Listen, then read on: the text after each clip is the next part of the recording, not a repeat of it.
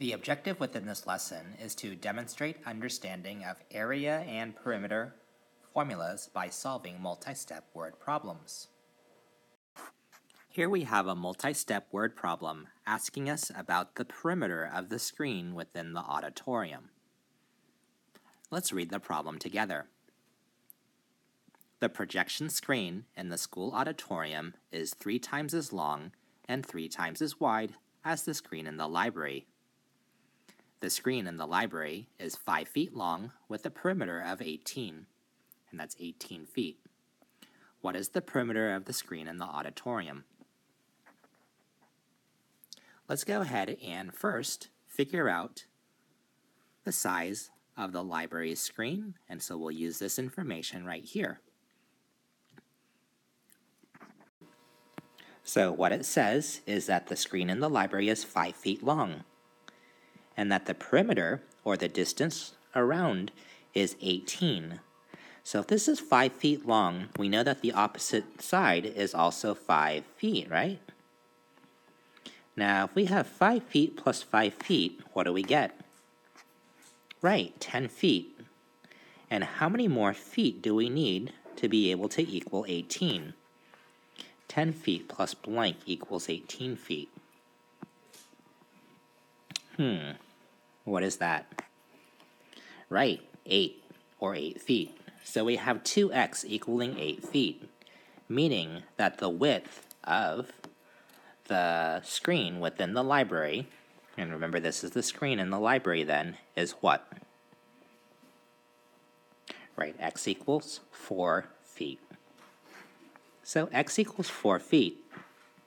And then so we have a screen that is 5 feet by 4 feet. We can then use this information, because this is a two-step problem, to figure out the projection screen in the school auditorium. It says that it's 3 times as long and 3 times as wide as that screen in the library. 3 times.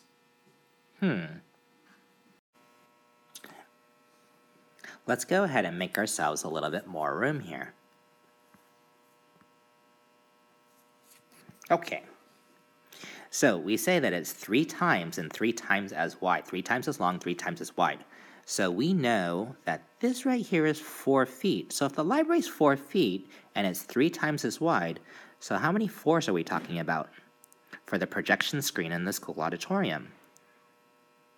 Not 1, not 2, but 3 4s. And how do we indicate 3 4s? What do we do? Right, we multiply 3 times 4, which gives us 12 feet. So that 12 feet is the width of our projection screen. Now for the length, it says 3 times as long. So 3 times as long as 5 feet. 3 times as long as 5 feet, or 3 5s. 3 times 5 being what? Right, 15 feet. The opposite side would be what? 12 feet. And the opposite side here would be what? Right, 15 feet. And how do we figure out the perimeter? And this here is the projection screen within the auditorium. So this is the school auditorium screen. We just add these up. 12 plus 15 plus 12 plus 15. So perimeter is equal to 12 plus 15 plus 12 plus 15.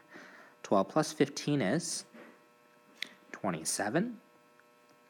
So this 12 plus 15 is also 27. And when we add 27 and 27 together, we get 54. The important part to remember is that we are adding together feet. So that is 54 feet is the perimeter of the screen within the school's auditorium. So we need to be sure to express our answer clearly as well. So as we see, yes, the library we figured out first was 4 feet for the length. And so, for that length, we had 3 times 4, which was 12 feet for the school auditorium. And then for the length, we had 5 feet on the library's green, and 3 5s was 15 feet. And then we figured out their perimeter. Always be sure to have that statement and to express your answer clearly. Let's look at another type of problem. Go ahead and work out this problem right alongside with me. The width of Jill's room is 8 feet. The length is twice the width. She places a carpet that measures 4 feet by 6 feet into the room. And then the question asks, how much square feet of the room is not covered by carpet? First off, let's go ahead and write a focused answer. Can you write one out? Pause that video while you're writing it out. And make sure to have your unit and what it is that you are talking about. Did you write out something similar? Make sure to have that label square feet and make sure that you are talking about carpet as well. Let's draw a picture to represent what it is that we are working on. And then so when we are working with these problems with area and perimeter, we can draw pictures. And it helps us to draw pictures so that we can picture what is going on in the problem. Let's see what we start with first. Do you want to start with the width of Jill's room, 8 feet, and the length is twice the width?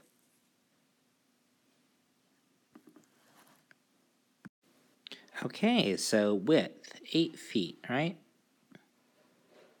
So that is the width of the room at 8 feet. Then it says that the length is twice the width. So the length here is twice the width. So this is 1 times the width. That's 2 times the width then. So that would be 2 times 8, which is 16 feet. All right. And then so this is rectangular.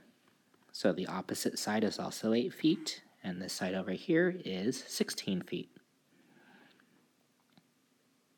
It also says that she places a carpet that measures 4 feet by 6 feet into the room.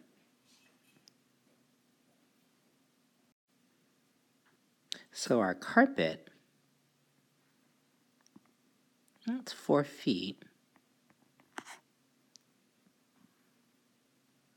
And that there is 6 feet.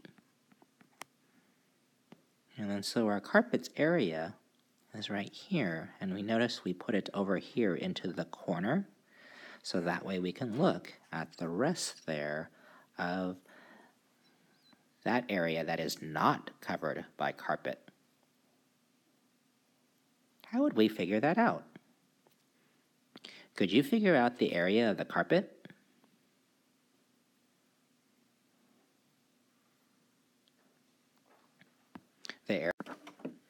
The area of the carpet would be equal to 4 times 6, where we have it length times width, and 4 times 6 being 24, and our label is square feet. For the area of the room,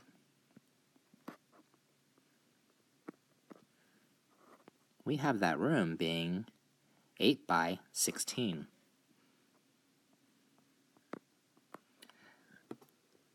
Let's do our multiplication where we go 16 times 8. 8 times 6 is 48, so we will place an 8 and regroup the 4. 8 times 1 is 8, plus 4 is 12.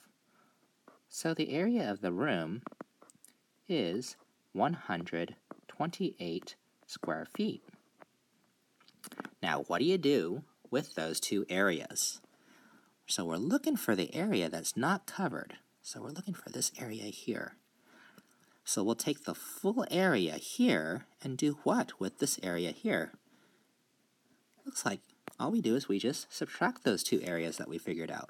So we have 128 minus 24 square feet. 8 minus 4 is 4, 2 minus 2 is 0, and we have a 1. So there is 104 square feet of the room that is not covered by carpet. Check over your work, and be sure to bring in that piece of scratch paper with your work tomorrow. It's always important to express our answers clearly, and it did help us to draw this out to help us think about the problem.